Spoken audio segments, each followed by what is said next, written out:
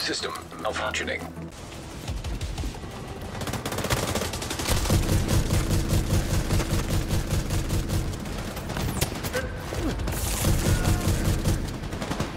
Attacking the asset!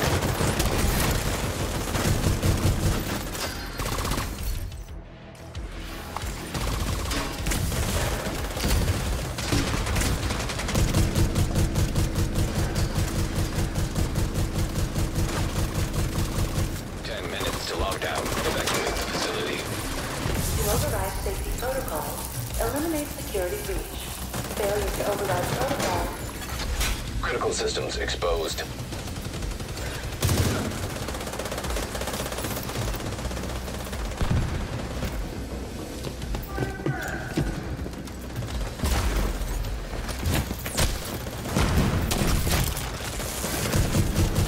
Data transfer halted.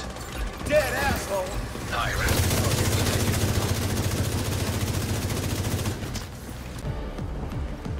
Agent, stay frosty.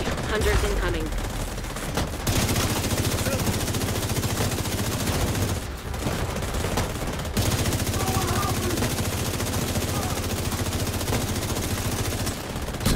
Restored.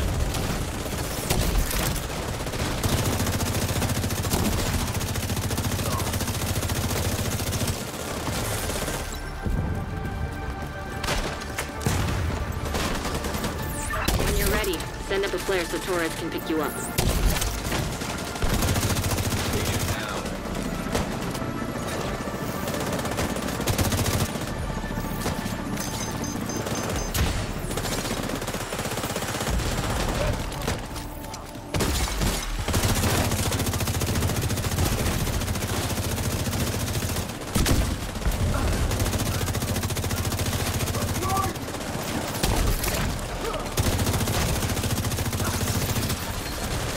Agent down. Immediate medical assistance needed.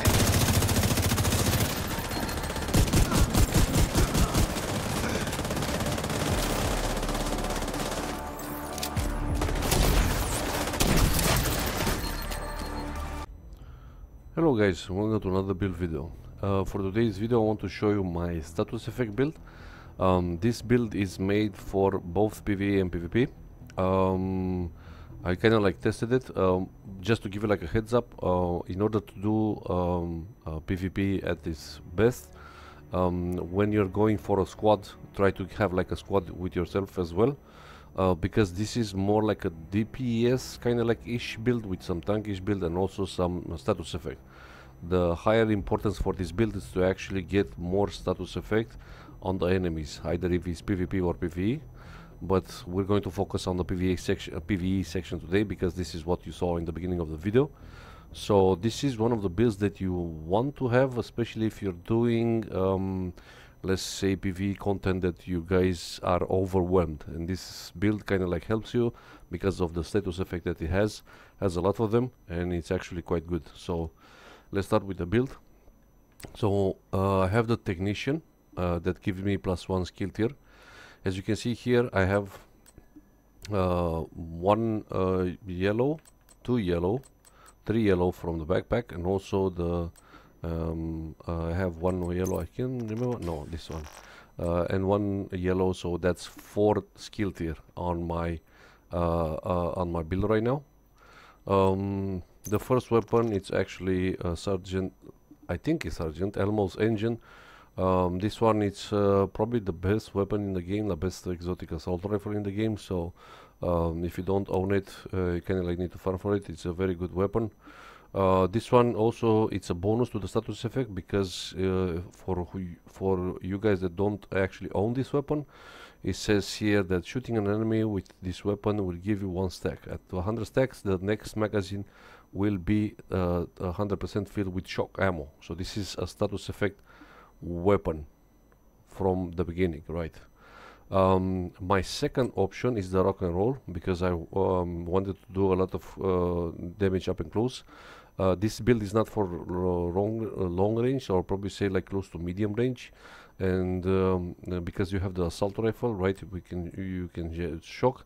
If you don't want to waste the bullets, you kind of like need this different weapon to actually take the enemies out fast. And the rock and roll, in my opinion, this is probably like the best right now to have it for this build. If you guys want to change with a different weapon, that's up to you, but this is my choosing for my secondary.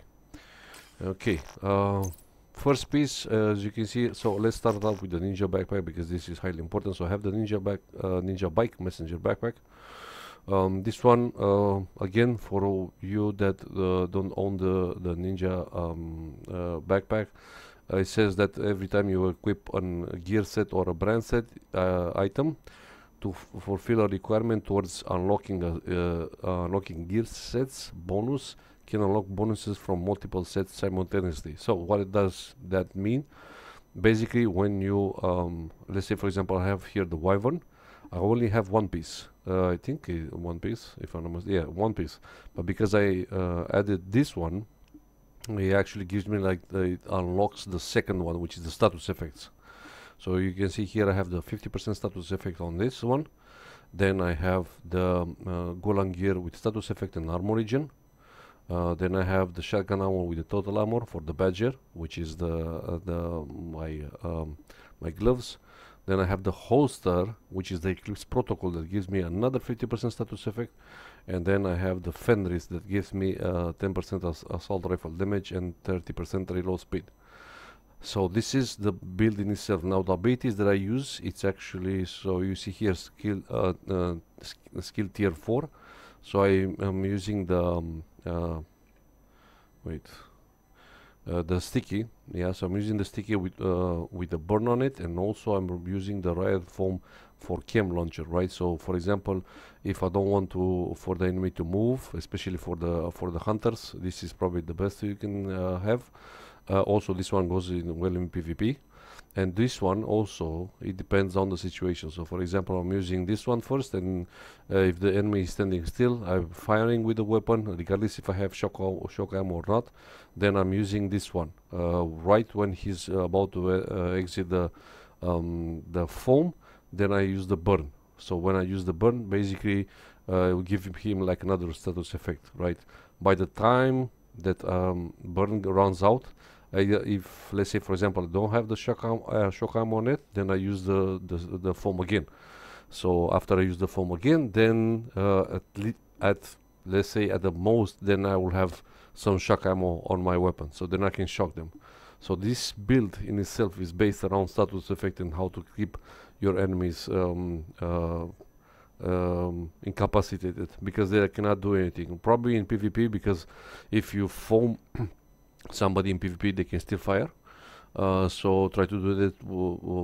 Usually I try to do this when they're running from me, because if they run, if I fold them, they will be stick to the ground and not facing me.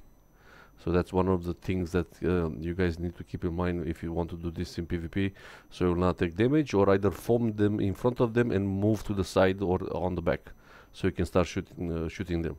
But in general, this one in PvE, it's a must, for, specifically when you want to do missions that have a lot of enemies, or if you're having issue on taking them down. This one can group like the foam, then you have the flame from the sticky, then you have also the shock ammo from Elmo's engine. So you have a lot of status effect, and you also have 1.3 million on this one. And let's see the stats real quick. So my stats here, I have 59% critical hit chance and 156 critical hit damage. So this is, in my opinion, this is a very good build to have, a very basic one to do. So you kind of like don't need too much. You kind of need the Sanjet Elmos, and you also need a ninja backpack. For the rest of it, this one you can farm for them. So you kind of like need one piece wyvern, one Golan, one badger, and one Fenris, and also one Eclipse protocol. That is usually kind of like easy. Probably this is the most easy one, because most of the Eclipse protocol comes with one skill tier. So what you can do, then you can re-roll the attribute here, and you swap to critical hit damage or critical hit chance, depending what you need. But most of it you kind of like need these pieces in order to make it very in my opinion, this is probably the most useful build when it comes to functionalities, right? Most of the builds are either tankish, either DPS wise. This is a support, let's say, with some with damage, right? This is not, you cannot compare this build to a DPS build, but it has damage due to both of the weapons, and also you are helping them with status effects. So I'll probably say, like, if you need something that you want to help your teammates, this is probably one of the best builds that you can have right now. So try to give it a shot. And yeah, also keep in mind, use the EMP grenade, especially for the warhounds. If you're going on PVE and if you're fighting warhounds, this one will disable them as well. So you also have another status effect that you'll be able to disable something. So don't try to use the grenade, use the EMP, because it will help you also adding another status effect to your build, so you have more CC on this onto this build. So yeah, that's probably it for the build. Like the video on your way out, and until next time, I'm out.